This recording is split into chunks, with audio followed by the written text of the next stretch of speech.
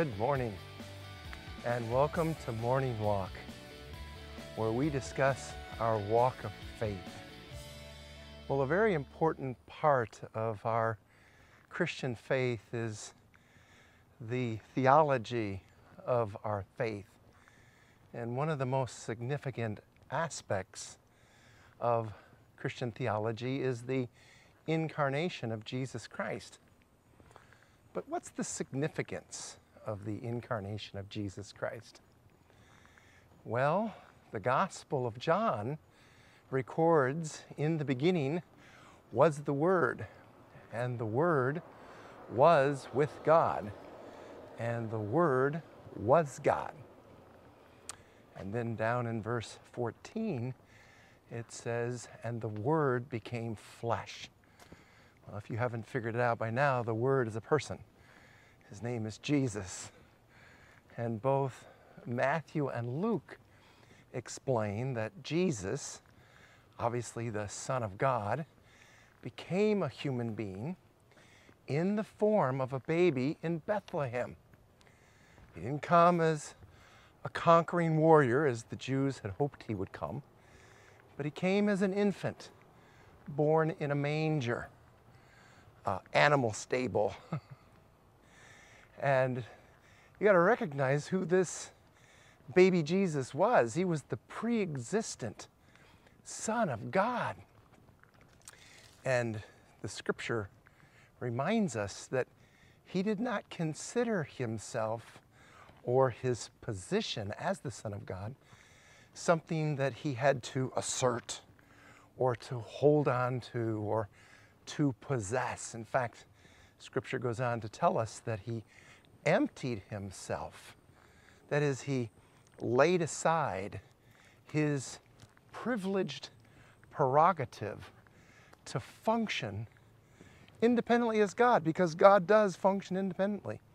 He's not dependent on anything or anyone. And he laid that aside. And in fact, he took the form of a submissive bondservant. Amazing.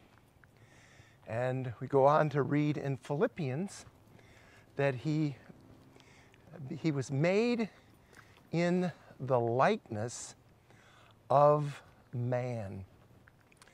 And as a result, he was willing to be dependent upon God the Father and derive all that he did from the indwelling presence of the Father in faithful obedience to whatever the Father was doing in him and wanting to express through him.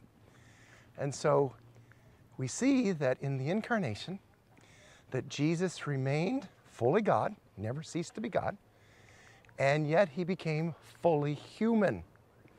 And as the God-man, he would then reconcile this fractured relationship between God and man. The one who could take the death consequences of us as men, our rejection of God. So he could take those consequences, the fact that he was a man, because obviously God can't die. And yet as God, he could forgive mankind because man had rejected God. So the offense was against God. So God would be the one that would forgive man. And yet God could not die. So a man would have to die in our place in order for the penalty of sin to be taken care of, in order to ultimately restore. So it had to be, Jesus had to be God, because ultimately he would have to restore God's spiritual life into us as human beings, because our greatest need was we lacked spiritual life. And so the Son of God becoming a human being, that's called the incarnation.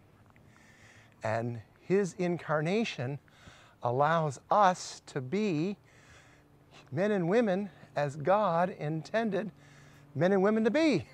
or as we say on this channel, life as God intended man to be.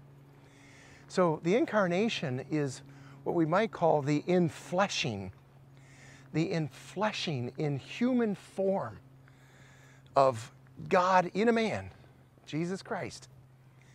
And that man, Jesus Christ, to function as a human individual.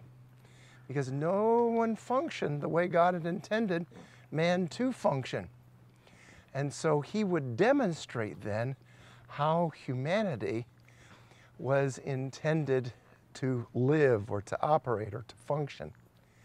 And so what we see in the incarnation is Jesus was fully God and fully man, never less than God and never more than man during his ministry as Redeemer and Savior on the earth.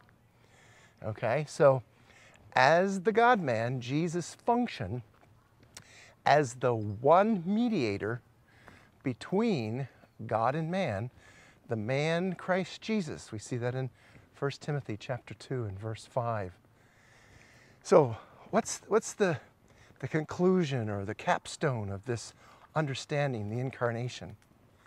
It's this: only the God-man could serve as such a mediating and reconciling liaison between God and us, between God and man. Since, as already stated, God cannot die, only a man could serve as such a mediating and reconciling liaison between God and man, since he can't die.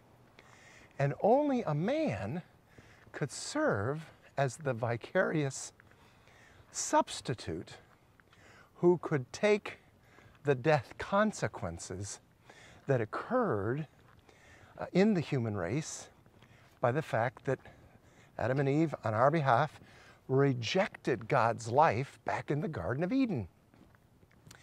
And only God could forgive such a transgression, because the transgression obviously was against his character. So only God could forgive that transgression that had occurred back in the garden.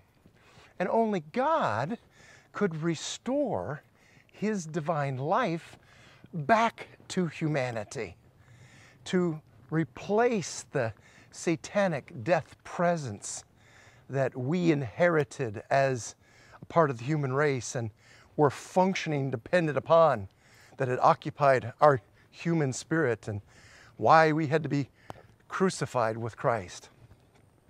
And so in conclusion, the significance of the incarnation is the fact that it required the God-man, Jesus Christ, the mediator, in the unique person and work of Jesus Christ, to restore you and I to life as God intended.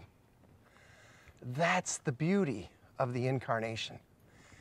And if you're a Christian this morning and you have his indwelling life, the only question is, are you participating with him and allowing him to express his functional life through you? It's a walk of faith.